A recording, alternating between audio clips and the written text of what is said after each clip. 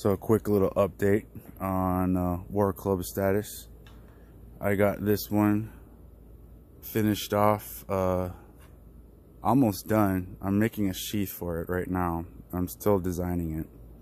But the blade is made out of a circular saw blade that I repurposed to fit into this, the end of this War Club, where I could poke and chop and hook and pull.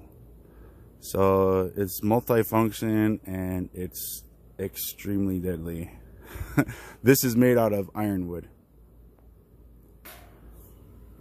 I'm still working on making the handle straight here, but I just really wanted to get to work on the sheath. That one feels really balanced. It feels a little kind of top heavy, but I think it should feel, it's light enough where that kind of feels good. This one right here is a lot heavier, but it's pretty balanced. The center weight is right about there.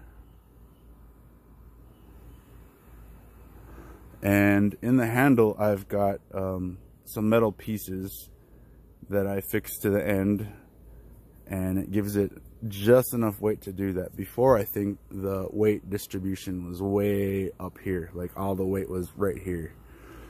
And if you're going to be swinging this, and it's going to take a lot of energy to pull it back if you don't have that counterweight. On the sword, it's called the pommel. So I kind of wanted to put the same thing on here, just because I wanted this part to be super heavy and I want it to be super deadly, right?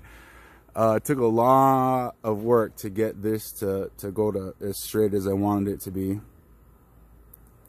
but almost every side on here is pretty straight. It even kind of spins with the, if you can see it,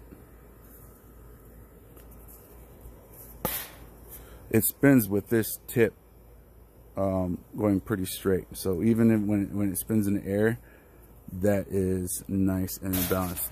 And what I've noticed, when it's not balanced, you can kind of feel it in the handle. It doesn't move as smoothly. This one moves really smoothly. So what I'm going to do next with these guys, this one's almost done. I got to finish designing it.